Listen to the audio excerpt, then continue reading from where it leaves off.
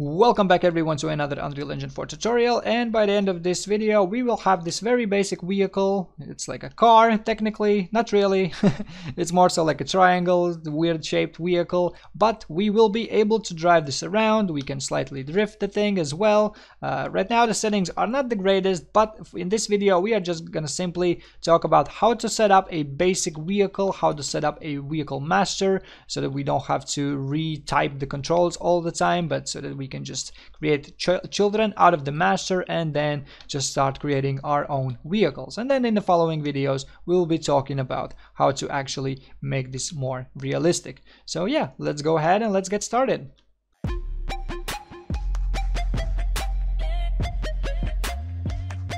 So what I have here is a blank template.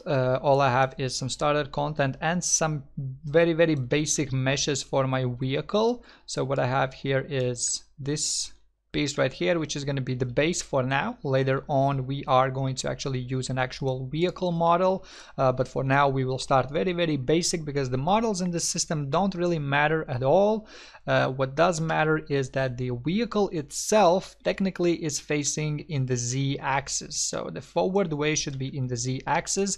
So basically whenever you drag your meshes in, the red arrow should be facing forward, just like the vehicle should, and basically this is the direction it should be in. If your vehicle is not in this direction, I strongly suggest you export this and import this into your modeling software and re-rotate, re-angle this thing so that your models would face in the z-axis, positive z-axis for that matter. And the same thing applies for the wheels. For the base, the pivot point should be at the bottom of the mesh, but for the wheels the pivot point needs to be right in the center, so that whenever you rotate this you don't get any off-axis movement, so that this is a smooth rotation directly from the center of the object. Now, to get started with this thing, we need a plugin, and throughout this series, like I mentioned already before, we are going to be using, well, I mentioned this in the preview video, we are going to be using the Advanced Vehicle System plugin. If you are watching this right now, the day that I upload this, basically this thing is still free. It's going to be free for the next couple of days, but from there on out it's going to be a paid product. It's going to cost 80 something euros, so roughly $100. So I strongly suggest you get this plugin, even if it is a paid product at that point, because this plugin makes your life creating vehicles much more easier. And as you can see in the preview of image, it basically allows you to create a whole bunch of vehicles with trailers and all that stuff, and this plugin is just so amazing and it makes life so much easier when it comes to creating vehicles. Then once you have purchased this product, make sure you go ahead and install this to your engine. In my situation, I already have this installed, so you might have to install this to your specific Unreal Engine version. I'm using 4.26.1 throughout the series. And then once you have it installed in your engine, what you can do is go to your settings, plugins, look for the Advanced Vehicle System, click enable, and then restart your project. So while my Unreal Engine is restarting, here is the Blender project. Here are my very basic models that I have. So I have the base and I have the wheel. Both of these are facing in the positive x-axis, and the wheel is anchored right in the middle of it. So my Unreal restarted and the plugin is successfully installed. So the first thing before we begin working on the actual vehicle, we need to set up some controls so that it is a little bit easier for us to work with the code. So first I will go to my project settings and I will set up some input settings. So let's go to the inputs and let's start adding some action and axis mappings. So the first is the action mapping, which I'm going to call vehicle. Let's call this vehicle handbrake, and this is going to be on my space bar. And then the next one is going to be the vehicle shift up, which is going to be my shift key. And then the next one is going to be the vehicle shift down, which is going to be my control key. Now for the axis mapping, we're going to have a vehicle forward.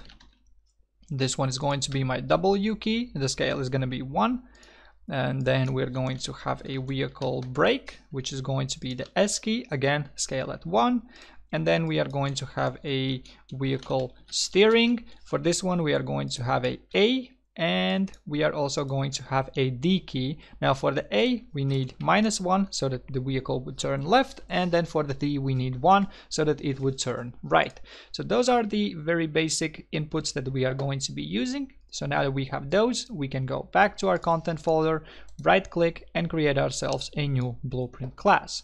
Let's open up all classes, and since we enabled the plugin, if we look for AVS, Advanced Vehicle System, it will offer us a AVS vehicle. So let's go ahead, let's select that, and I'm gonna call this Vehicle Master. Let's go ahead and let's open this up. And this is a very regular blueprint. Most of the things will be already familiar by default. We have a base mesh, and we have the self-reference with all kinds of configurations that we are going to talk about a little bit later down in the series. So the first thing that we want to do is go to our event graph and actually set up the controls. So I'm going to delete the actor overlap and the event tick events, and on begin play, after the parent begin play, we are going to run 2 nodes. The first one is the start engine, so that whenever the game starts and this vehicle gets spawned, the engine gets ran. And then the next one is set shifter position, and we're going to set this into the drive by default. Now that we have done this, let's start working on the controls that we have over here. So the first one, let's look for our vehicle. Let's start with vehicle forward, and not this one, but we need the axis event vehicle forward. And from this we can set throttle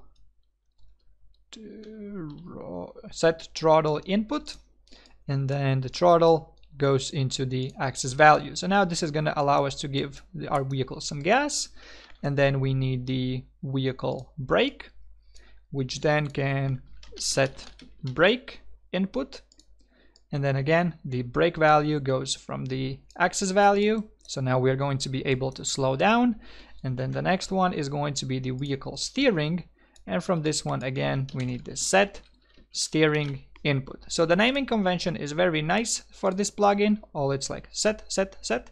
So that makes our life a little bit easier when looking for these nodes. So now we have set up 3 of our axis mappings. Let's set up our action mapping as well. So we have our vehicle handbrake, and from this again, let's drag from the pressed, and we want to set the handbrake input. And on pressed, we want to set this to true. So whenever we hold down the space key, the handbrake is going to be enabled. And then when we release the key, we want to set this back to false so that it would release our handbrake. Then the next one, so we have the vehicle, shift down. So on pressed, we can, what was it? Gear, move shifter position. That's what it was. So move shifter position. So shift down is going to be false for the move up. So we want to leave this at false because this is shift down. And then if we want to shift up, then we again move shifter position. But this time move up would be true since we are shifting up. So these are the very, very basic controls and the very basic setup. So at this point, technically our vehicle already should be usable and easily drivable. So I'm gonna leave everything like it is right now in the vehicles master. Later on, we're gonna come back and do some adjustments to this, but for just getting started, this is gonna be good enough. And let's go ahead, let's close this all off. Now, once we have done all of that, let's go ahead and let's right click our vehicle master and let's create ourselves a child blueprint class. And I'm going to call this test car 1. Now, we want to make childs so that we don't have to constantly keep on adding these controls, but so that the controls would be there by default, and then we can use the child actors. So the first thing that we want to do in our child actor is select the base mesh and let's provide it a static mesh. So in my case, I have a basic car cube. So this is my mesh. For some reason, my Unreal is a little bit laggy, which is very odd because previously it wasn't. Anyway, so we have our base mesh. So this is going to be our vehicle as of right now. And the next thing that we need is the actual wheels. So let's go ahead and let's add a component and let's look for our vehicle wheel. So we have our vehicle wheel added to our project. And again, it's glitching for me for some reason. Anyway, let's go ahead and let's select our wheel. So here is our wheel, and now what we want to do is actually move this into the location where the wheel should be. So in my case, my front wheel is going to be roughly around here.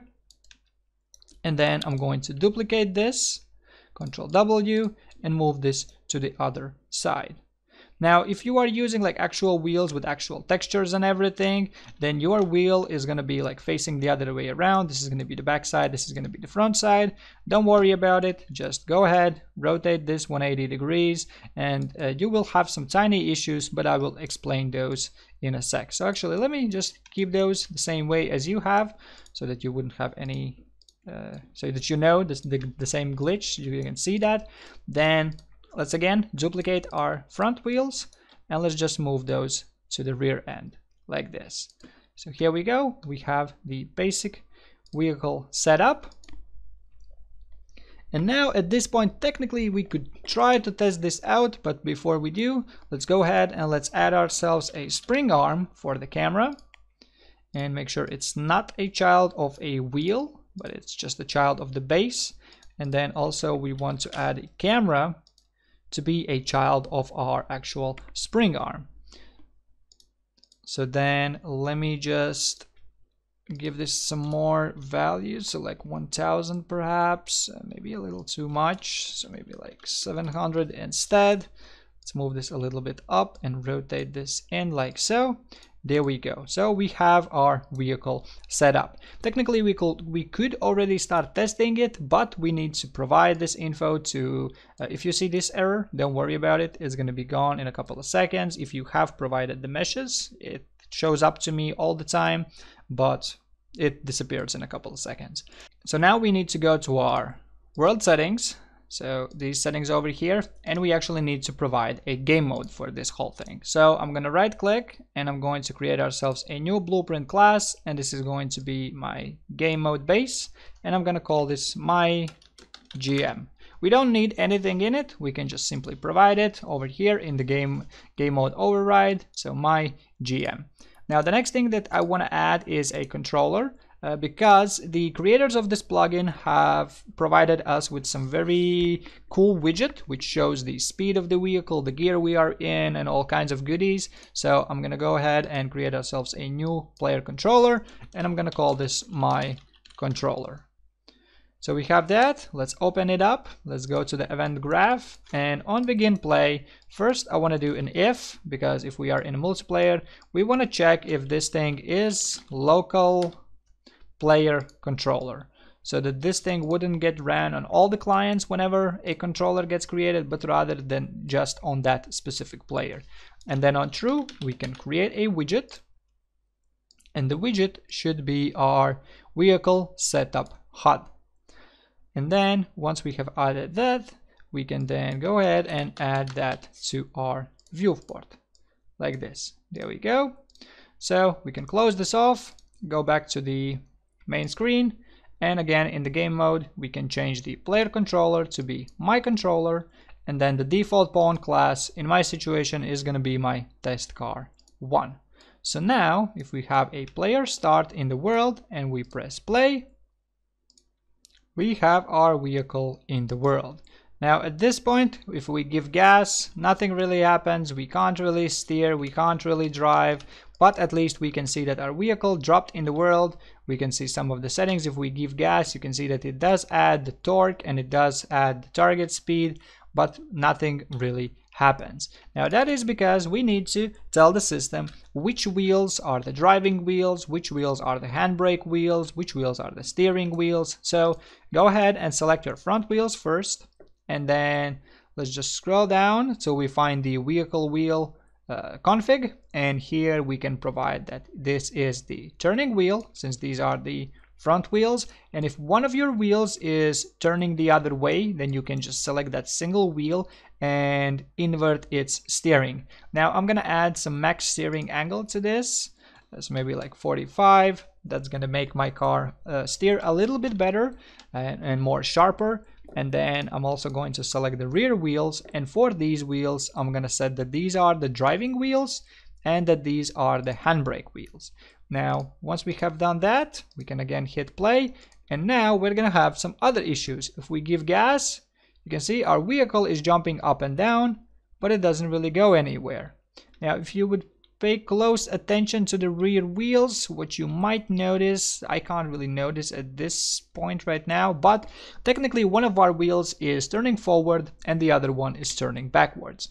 That is because if we select one of the wheels and look at the rotation, one of them is at minus 180. So technically it is the other way around. So one is at 0 and the other one is at minus 180 in my situation. Yours might be at like plus 180 perhaps. So the one that is not at 0, you want it to invert torque on that wheel.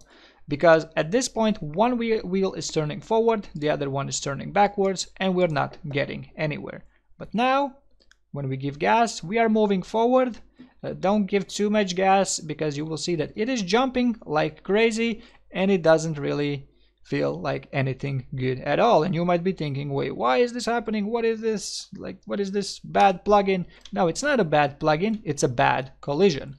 So go ahead and open up your actual wheel mesh. Now, if you would look at the collision of this thing, so you want to click collision and then show simple collision, you will see that this is not a rounded collision. So basically you are driving on like a cubish, I don't know what this is, octangle, rectangle, whatever thing, I don't know, I don't care, but this is not a circle.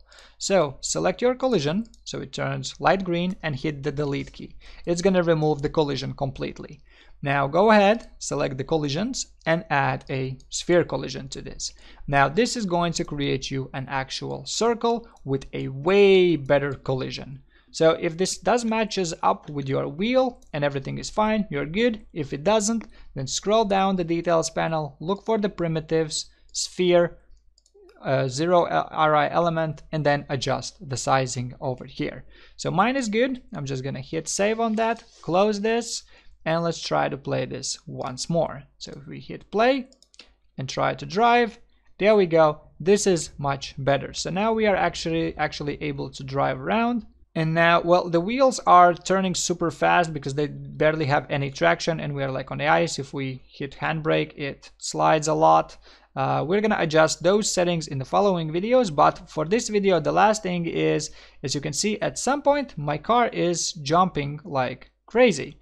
And that is happening on these connection points. Even though you will see that these are perfectly aligned, there's no gaps in between them, it still detects some collision. Now, the creators of this plugin have provided some information on their website, which you can find next to the plugin where you purchase it and where it is in the marketplace.